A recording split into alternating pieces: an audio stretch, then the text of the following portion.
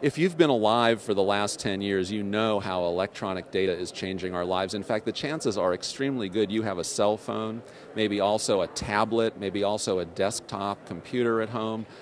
Certainly you're using a cell phone. I mean, you look around the world, everybody has got these now, and we all are using smartphones and we can transmit data. Well, the same revolution has been going on inside your doctor's office.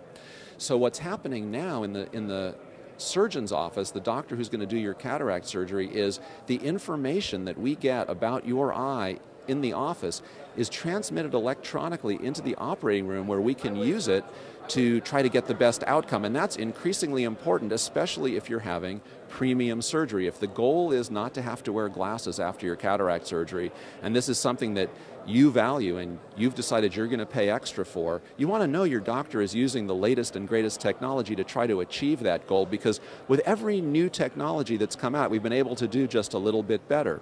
So what you can see behind me here is how the data that comes from the office that's collected during your eye exam is actually transmitted over to the operating microscope in the operating room, and also to the laser and the ultrasound machine that's going to take out your cataract, which are right behind me here. So all of this information can be brought together now by these intelligent machines that really help us in trying to get the best results for you. But you have to remember, the outcome is always what we're after. That's the whole point of all of this stuff. It's not to get sort of swept away by the glamour of new technology, even though that's kind of exciting and these are shiny new toys that look really cool.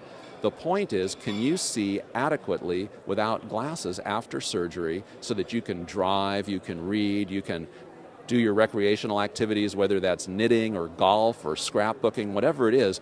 If your goal is to be able to go out in a sea kayak without glasses, then that's what your doctor should be working toward, and we can do that.